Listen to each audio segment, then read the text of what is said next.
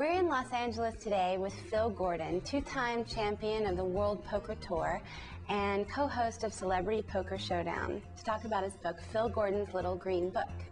Hi, Phil. Thanks for joining us today. My pleasure. Thank you. Poker players are notorious for being secretive and evasive. Yep. In your book, you pretty much reveal all of your secrets. Why do you do that? I want people to play better. At the end of the day, there are hundreds of millions of people around the world playing Texas Hold'em, and most of them are playing quite poorly.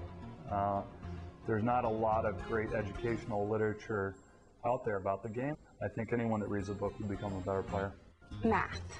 You admit at the end of the book that you were surprised there was a lot of math involved in playing poker. Yeah. Do you think that poker has helped you become better at math, or was being good at math something that helped you with poker? The mathematics required to play great poker are no more complicated than third or fourth grade math. If you can multiply by 4, multiply by 2, and do some simple division and multiplication, you can do all the math that's required to play professional winning poker.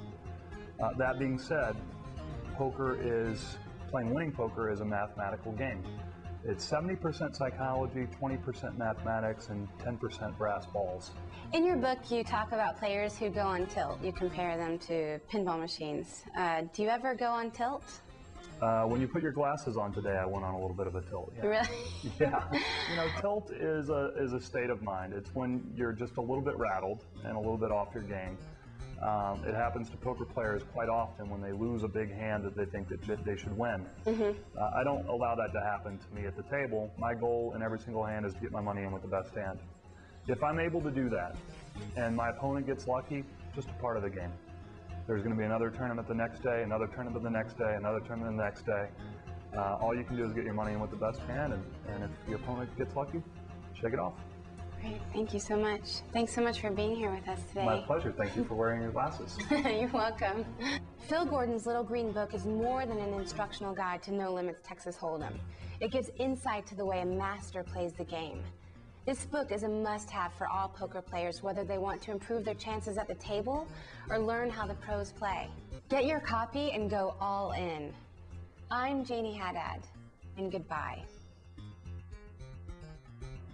When I first told my parents I was going to be a professional poker player, they said I lost my mind. It was about 1997.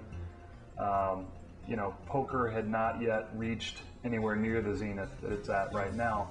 I'd never been on TV. I'd never really won anything in poker. I'm going to be a professional poker player, and they thought I was absolutely nuts.